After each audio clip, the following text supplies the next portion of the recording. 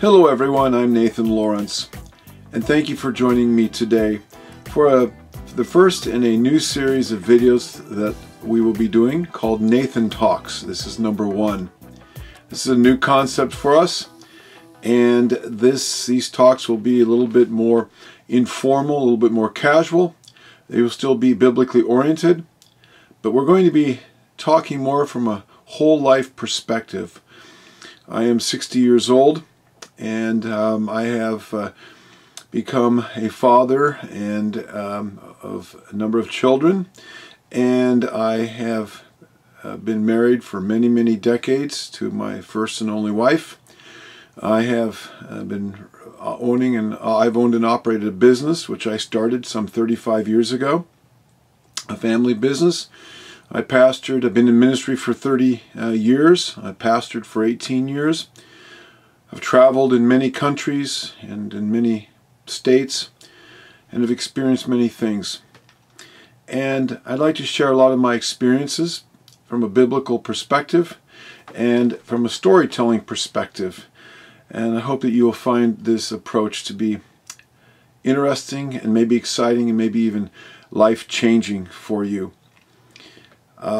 Eventually, it is my desire to open this up, live stream it, and maybe entertain questions and comments from people around the world who watch these videos and participate in other aspects of our ministry, my blog, and read our articles on our website. Anyway, today Nathan Talks number 1. I'm entitling it From Crippled to Walking, Leaping, and Praising Elohim. And this is a life story of mine that I've never really shared before. And I hope you will find it encouraging and exciting. I've always had a passion for climbing things, for getting up high. Maybe it's because I always wanted to get close to God, to Elohim, and He's up there. Ever since I was a little child, I wanted to draw closer to the Creator. Maybe I like getting high, climbing things because I like the view from up there. It's a great view when you're up on top of a mountain or up in a tree or on some high place. You can see, gives you a perspective on life, an overview that I find very inspiring and mind-opening. Maybe it's because I like a challenge and a thrill. I've always been a little bit of a thrill seeker. I've done a lot of dangerous, what a lot of people call daring, kind of adventurous things. In fact, I have a profession that is very dangerous and very daring and very thrilling all at the same time. I started climbing when I was 1 year old. When I was just a baby, I started to climb up a small tree in our yard, and my mom freaked out. What's a baby climbing a tree? I don't think I was very high off the ground. I don't know. I don't remember. But my grandmother was there, and she told my mother, she says, "Hey, don't worry about it. He knows what he's doing." This is what I've been told, at least, and that she said. And I don't know how my grandmother knew that. I don't know if she was speaking prophetically or she just had an intuition, but she was right. I eventually became a professional climber. So, and we'll talk about that. And what happened one point in time during one of my climbing adventures, which is where the crippling comes in. So my first tree climbing experience when I was 1 year old began a whole series of events in my life, which is the subject of this talk. Why am I sharing this with you? Well, simply this. In Psalm 78 in the Bible, the writer instructs us, "Give ear, O my people, to my Torah law. Incline your ears to the words of my mouth. I will open my mouth in a parable. I will utter dark sayings of old, which we have heard and known, and our fathers have told us. We will not hide them from their children, telling to the generations to come the praises of Jehovah, the Lord, and his strength and his wonderful works that he has done, that they should make them known to their children, that the generation to come might know them, that the children who would be born, that they may arise and declare them to their children, that they may set their hope in Elohim and not forget the works of Elohim, but keep his commandments, and may not be like their fathers and forget the works of Elohim, but keep his commandments. A generation that did not set, their fathers were a generation, a stubborn and a rebellious generation that did not set their heart aright, and whose spirit was not faithful to Elohim.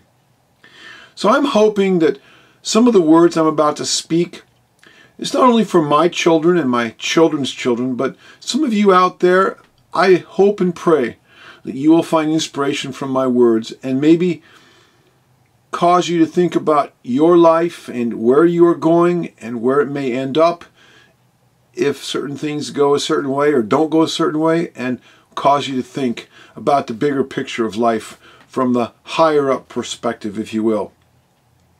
So here's my story. My first climb as a baby began a whole series of climbing adventures that eventually led to a career as a professional tree pruner, tree climber, and eventually I started my own tree service, which I still own and operate to this day, nearly 35 years later. The following is my climbing adventure came to a sudden and an injurious stop at the base of a tree in 1987. As a result, I was crippled for 3 long years from 1987 to 1990.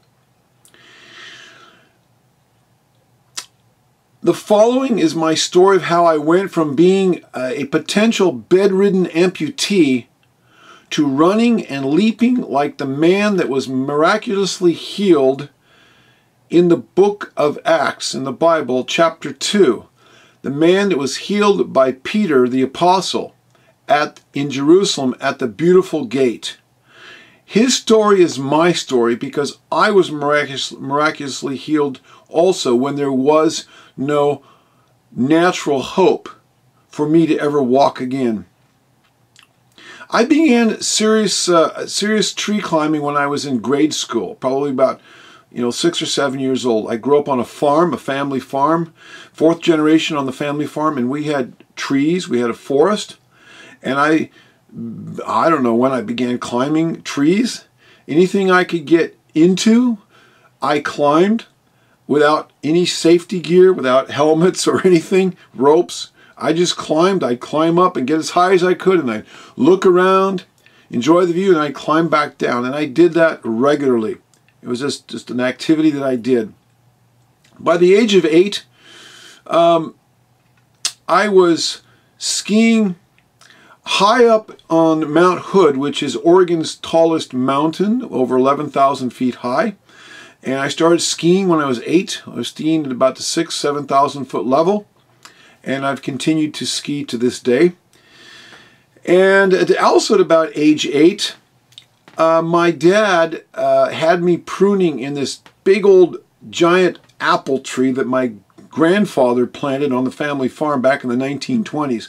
And this tree was a big old Gravenstein tree, Gravenstein apple tree, and it had, every year, it had a plethora of shoots. It was down in the sheep pasture by the sheep barn on our farm. And I'd come home after school in the wintertime and I'd spend hours up in that tree with a lopping shears, cutting all those plethora of sprouts out. And it seemed like it took days and days for me to get that done. And I really didn't enjoy it. It's something that I had to do. It was one of my farm chores. And my dad basically told me I had to do it, so I did it. And before you knew it, I was pruning the neighbor's fruit trees also. I needed money. Some of my neighbors who still had farms and old fruit trees, they found out I did tree pruning. And by age 12, I had my own pruning business, pruning the neighbors' apple trees and other fruit trees. Also at the age of 12, I climbed my first mountain. I climbed Mount Saint Helens in 1972. That was 8 years before it erupted and became the famous volcano that we've all heard about. And my family had been mountain climbers for many, many years. My grandfather was an early mountain climber on Mount Hood. He started climbing Mount Hood before World War I, and well before, well over 100 years ago. And he eventually became a professional mountain climbing guide, climbing a lot of major mountains in the Pacific Northwest. And then he passed that on to my mother, and then my father became a mountain climber. And so the mountain climbing is in four generations of my family, includes my children. And maybe some of the reason that I like to climb is because I have some of my grandfather's DNA in me. I don't know. So that was at age 12 when I climbed Mount Saint Helens. By age 13, we had a big old maple tree in the cow pasture down by the old well house, the well that my grandfather hand dug. It's about 50 feet deep. And there was a big old had about 7 big old trunks in it. And I built this tree house about 20 feet up in the between several of the trunks of the tree. And it was a 2-story tree house. And I built that when I was about 12 or 13 years old. And I would sleep up there. It had curtains and a window and gutters, and it was kind of waterproof. And I hung out. It was kind of my man cave, except I was a kid. And I was pretty proud of that thing. By the time I was 15, I was backpacking in the high alpine country with my family in the high alpine country of the Pacific Northwest, up around the 5,000, 6,000, 7,000 foot level. That's when I started my backpacking career, way up in the mountains. And then by the time I was in my, mid to late teens, another grandfather of mine gave me a pair of old climbing spikes, spurs we call them. They were used for climbing telephone poles, and they were older than the hills, and he gave me a belt of what we call a flip line, a leather belt that would go around the telephone poles. So one day I got the nerve to strap those things on, and there was a big old maple tree up in one of our cow pastures by one of the old barns. And I climbed up that thing, and I was kind of scary, but I got up there and I got back down again. And anyway, that began my climbing career, if you will, with spurs. Then I went to college to become a journalist because I grew up on the farm. We had a nursery. My dad had a landscaping business, so I was always working with plants and trees, climbing them and pruning them and that kind of thing. But that's not what I want to do for a career. I want to be a journalist. I was already writing for newspapers and doing editing work and stuff, and that's what I want to do. So I studied at several universities, and studied journalism. And my third year of college, I got the privilege of studying in Europe, in Switzerland, for a year. I studied at the School of Modern French at the University of Lausanne, full immersion for a year so I could learn that language. And of course, what did I do in my time off, in between, on weekends or during vacation breaks? Well, you find me up in the Swiss Alps, climbing, hiking, skiing, traveling around up there, just kind of in my blood, this kind of thing. But I really didn't want to be a climber. I mean, I wanted to be a white-collar professional, a kind of more of an intellectual type person. I enjoyed climbing, I enjoyed tree work, outdoor stuff, but it was just a little bit too laborious, grueling, kind of a dirty work. It was a fun thing to do, but not what I wanted to do for my career. So, and guess what I did, as I was working through college, through almost 5 years of college? Well, of course, I worked doing trees. That's how I paid my way. I worked in the family landscaping business, caring for trees, pruning trees and shrubs and plants and planting them. And of course, that's what I did. And so anyway, after I got done with my college career, I I continued to climb mountains. And right after out of college, I joined the Mazamas, which is the mountain climbing club in Oregon. It's the oldest mountain climbing club, I think, in the United States, if not North America. It was founded in the 1890s. And my grandfather was a mountain guide for that back in the early 1900s. And our family had a long history in the Mazamas. My grandparents met in the Mazamas and got married. And so I'm a Mazama kid, if you will. So I joined the Mazamas, where I took some climbing classes, rock climbing and mountain climbing classes. And as a result of that, I launched into an avocation, a fun activity of climbing mountains. When I say climbing mountains, I'm not talking about little mountains. I'm talking about, 7, 8, 9, 10, 11, 12,000 foot mountains. Most of them are glaciated and involve climbing on ice and snow and rock to get up there with all kinds of climbing equipment. And so over a period of a number of years, I made about 25 ascents of major mountain peaks in our region. So it was in my blood and something I love to do. But eventually, when I graduated from college, I couldn't make a career in journalism. That dream kind of went away. And so I had to make money. I had to earn a living. So I started working for my dad back in the landscaping business. And after about a year or two of that, I decided to break off on my own. And I started my own company when I was 25 years old in 1985. And it eventually became a logging company. I had a lot of logging equipment and did logging, removing of trees and all that on big projects. And eventually it worked its way into, I became a tree surgeon, an arborist, a certified arborist even, owned a tree care company.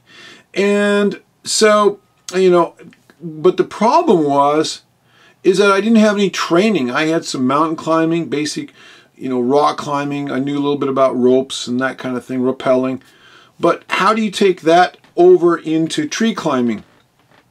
In those days, this was before YouTube, before the internet, before all this kind of thing, long before that. You didn't learn how to be a tree climber. There weren't classes that were offered in the local community college. There weren't trade schools you could go to learn how to climb trees professionally. The way you did it is you went to work for another tree service and you learned what they did, and then maybe you go off and start your own after you learned from them. Well, I didn't have anybody to learn from. So I kind of had to do it the hard way by trial and error, taking some of my mountain and rock climbing experience and trying to adapt it into tree work. Well, it's a little bit different. Climbing trees recreationally, like I did when I was a kid, or climbing mountains and rock climbing and rappelling is a little bit different than climbing a tree, cutting it down, and climbing it with chainsaws and having to use ropes and that kind of thing. So I didn't really have the right equipment and the right gear. In fact, my first chainsaw was a Craftsman, little old used Craftsman chainsaw, a little tiny thing that my grandfather gave me. And I busted, I think it fell out of a tree, and I busted that thing, and I took some baling wire, wired the handle back together and used that for a while until it just was too rickety. And so I finally saved up the money and went out and bought a brand new Shindawa, bright red, beautiful little Shindawa chainsaw.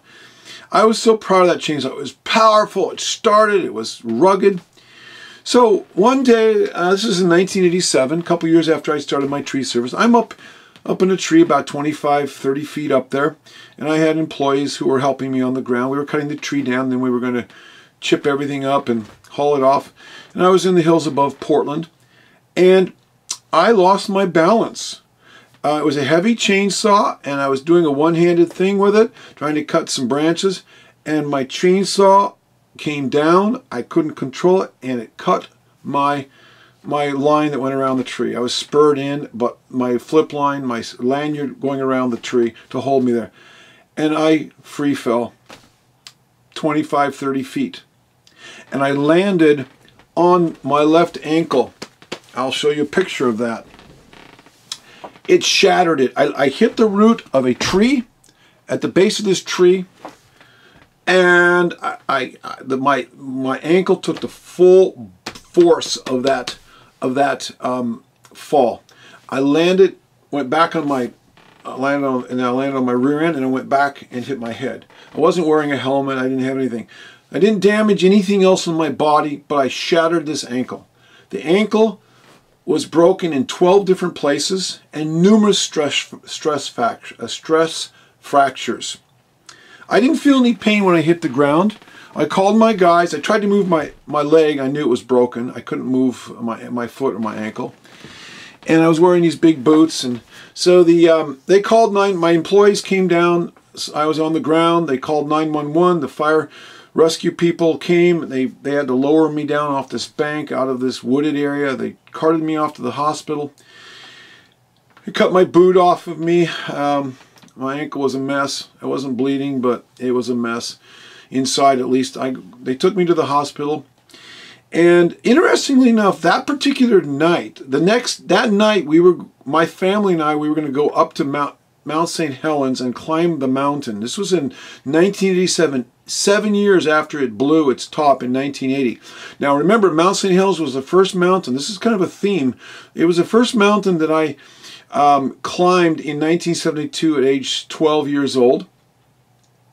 And it blew up in 1980, just in our backyard. We saw it. We saw the smoke. The ash was coming down on us. It was quite a spectacle. And then the night after I fell, we were going to go up the next day and climb Mount Saint Helens. My mom had gotten the permits from the Forest Service, and we were going to climb it for the first time since it blew its top. Well, obviously, the family climb was canceled because they were with me in the hospital.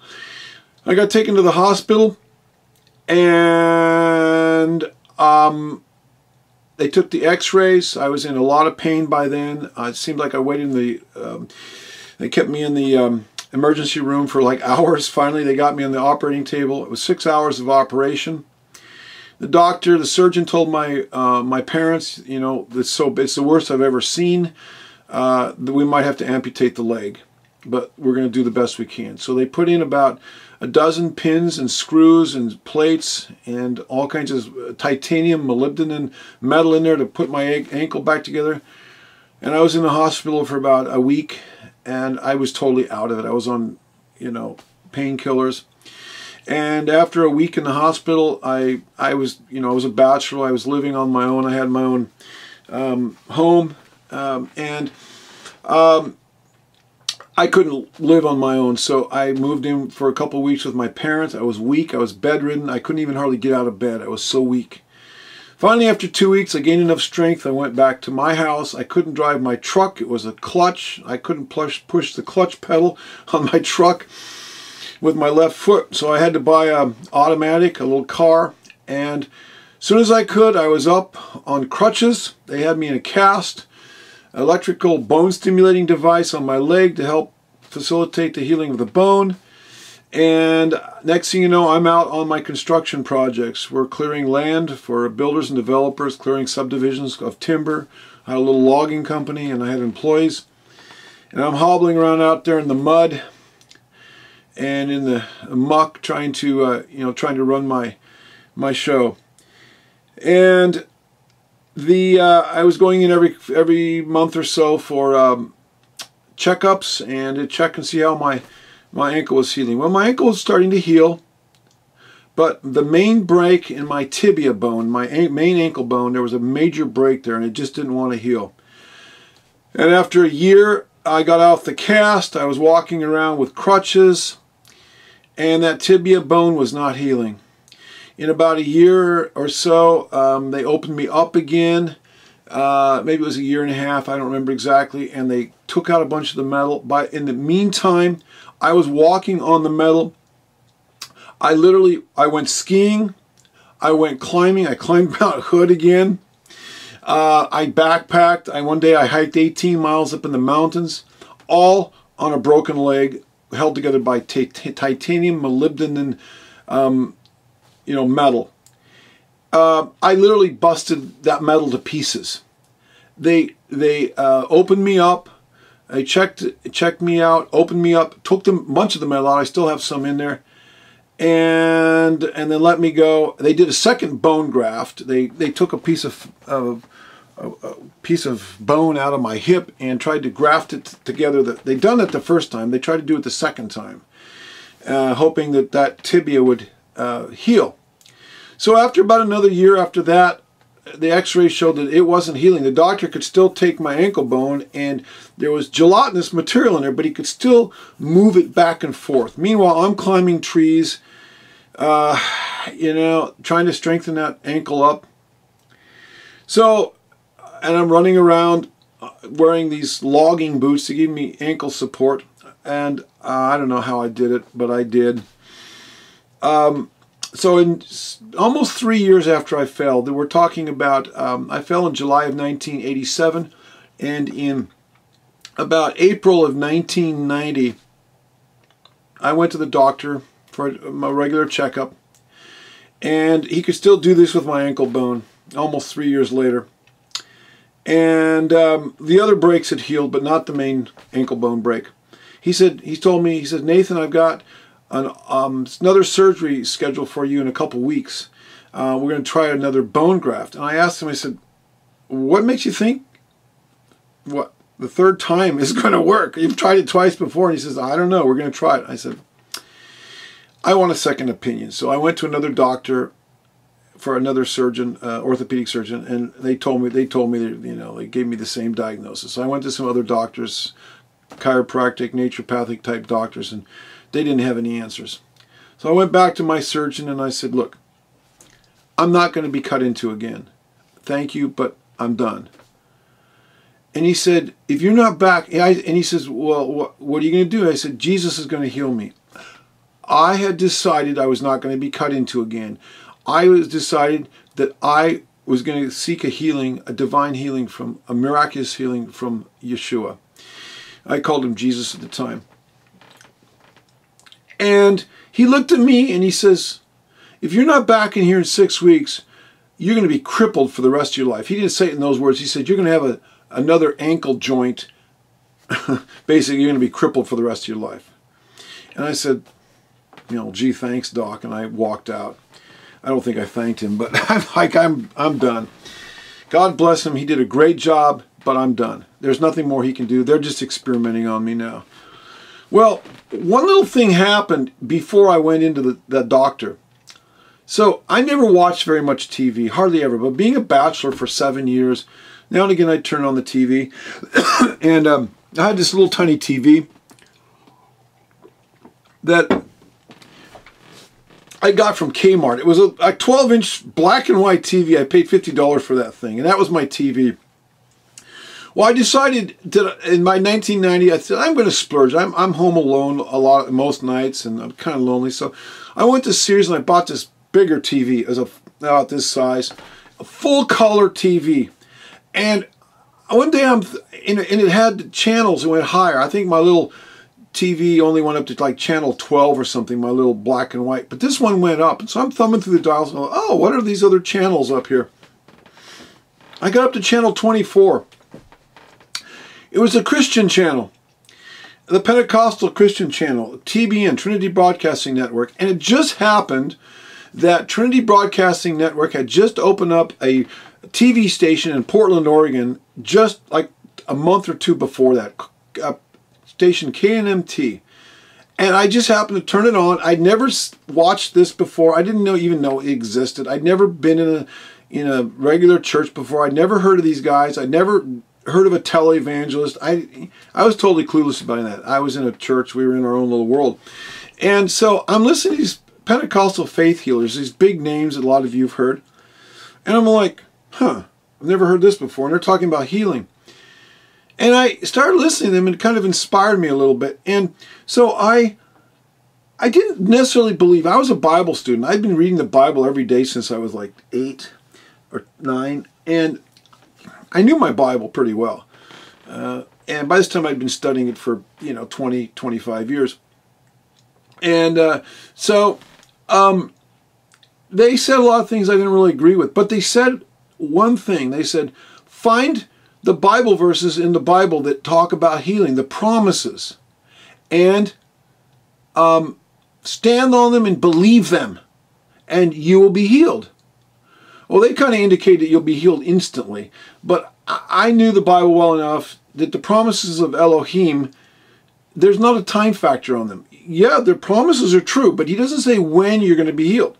So I realized I might be healed instantly. I might be healed sometime during my life. Or if I'm not healed during my life, I'll be healed at the resurrection, at the second coming of the Messiah, when I get my resurrected body. Either way, whatever happens, I will be healed because his word cannot lie. It is a true promise from Elohim. And so I had faith in that. I wanted to be healed now. I didn't want to go through my life crippled, but I said to the Lord, I said, if I have to go through life crippled, I'm willing to do that. It's going to change my life big time, but you'll give me the grace, and somehow I will bring glory to you, and you'll use me for your glory, and I trust that. Well, I have another confession I need to make. So anyway, so I wrote down all these Bible verses, and I began to stand on them and believe them and confess them and pray them every single day. So I have another confession to make. Here's this mighty man of faith, this godly man, the man of the Bible. Not, well, not as much as I should have been.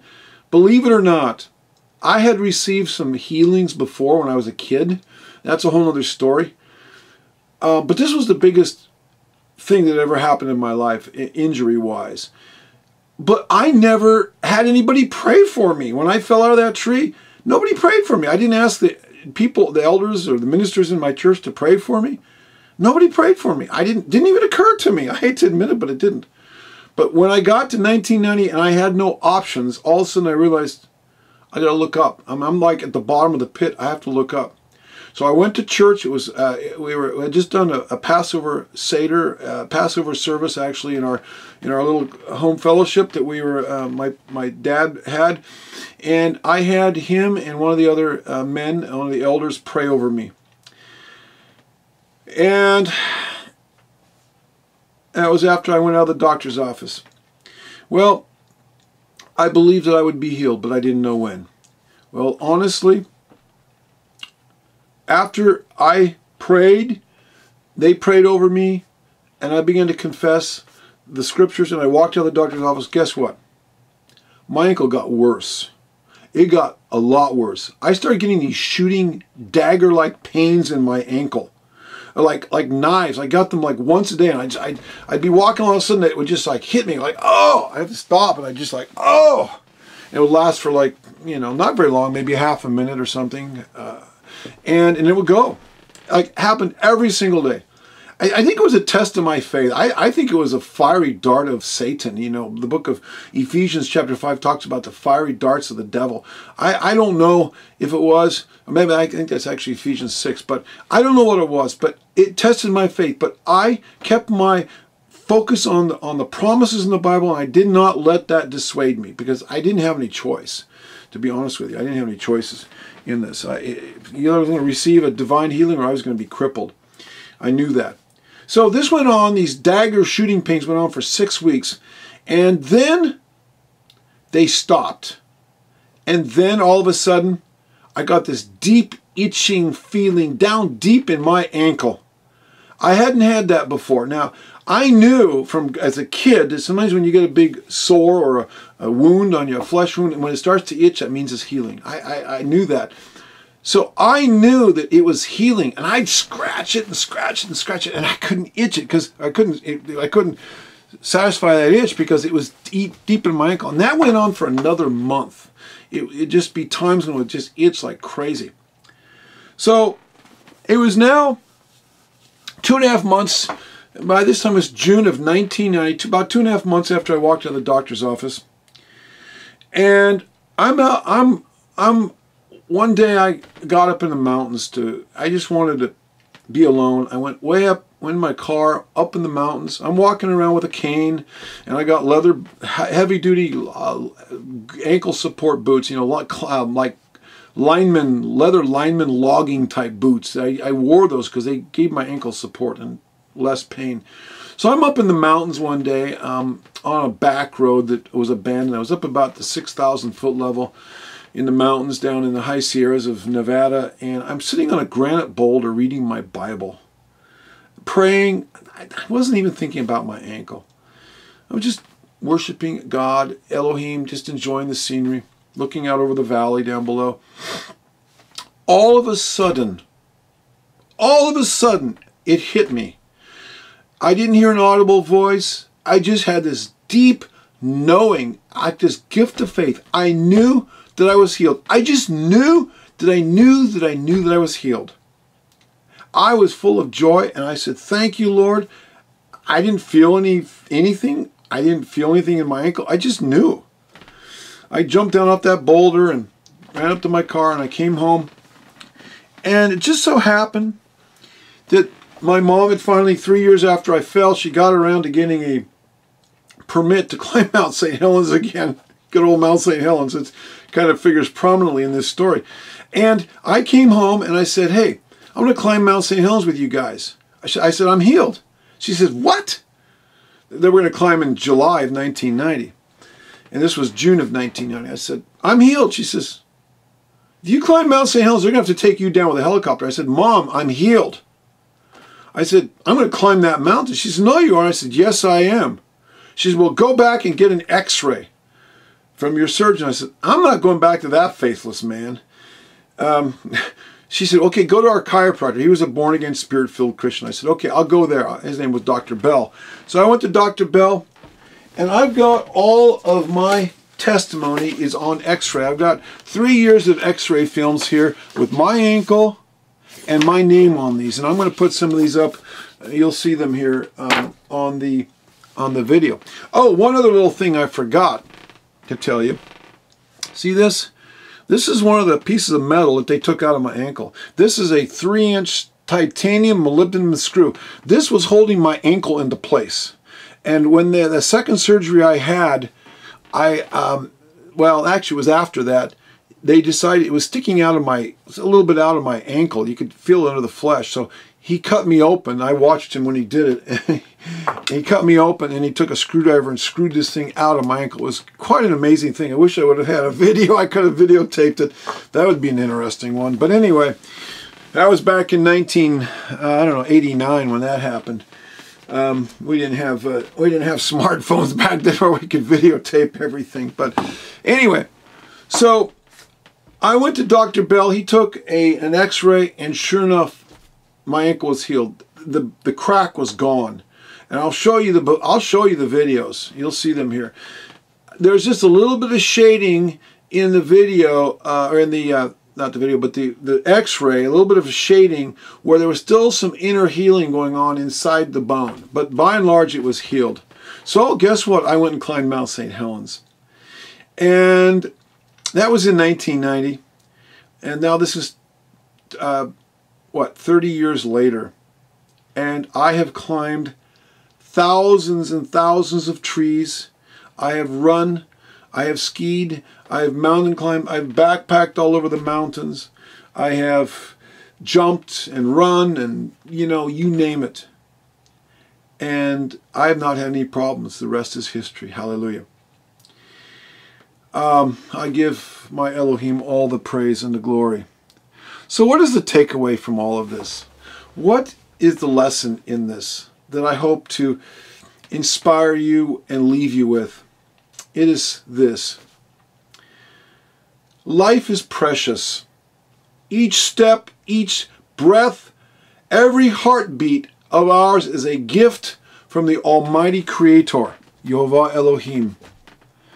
In the book of Ecclesiastes in the Bible, Solomon likened our lives to a silver thread which is easily snapped, or to a clay water pitcher that's on the edge of a cistern, a well that could easily fall off the ledge and be shattered. That's what our lives are like. We never know which breath will be our last, when our heart will stop ticking, or when something unexpected will happen to us. Like me, I'm cutting a tree and next thing I know, I'm free falling to the ground. And as a result, my life was changed forever. If it had not been for the merciful grace of my Yehovah Elohim on my life and my faith in Yeshua the Messiah, my Lord and Savior, and His healing promises in the Bible, I'd be crippled to this day. I'd be waiting for my resurrected body at the second coming, my new recreated body. What is the point? Look, my dear friends, I'm nobody special. What he did for me, he can do for anyone, including you, if you will only believe him, put your faith and trust in him, and obey Yehovah Elohim and Yeshua, the Messiah, our Lord and Savior. You know, not everybody receives their healing in this lifetime. Everybody has to die. Things happen. But many people do receive healings. Whether you receive it in this life or whether you receive it in the next life, the promises of Elohim are sure. You can count on them. I am walking proof of that.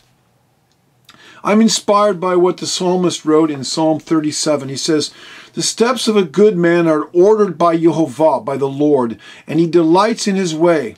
Though he fall, he shall not be utterly cast down." Yes, I fell 25 feet or 30 feet. I didn't measure it. It was up there somewhere. But I was not utterly cast down. I stumbled, but I did not utterly fall. It did not destroy me. It strengthened my faith. Though he fall, he shall not be utterly cast down, for Yehovah upholds him with his hand. I have been young, and now I am old. I am 60 years old, and yet I have not seen the righteous forsaken, nor his descendants begging for bread. My dear friends, I stood on those promises in the word of Elohim years ago when I was crippled, and I'm still standing on them to this day. I have told this story to hundreds and hundreds of people. I went back to the surgeon and told the story to the surgeon that worked on me. I told it to his partner, who he was also knew about me. They were partners in their surgical practice. I told my story to the nurse that was there waiting on the surgical nurse. I've told my story to the anesthesiologist and to hundreds of other people. And now I'm telling my story to you, hoping that this will inspire you to have faith in the Creator. He will hear you if you call out to him.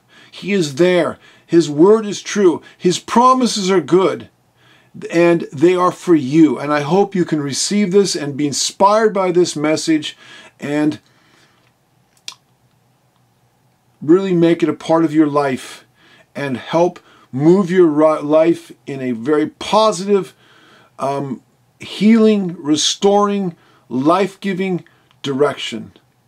Hallelujah, and praise his name. Amen.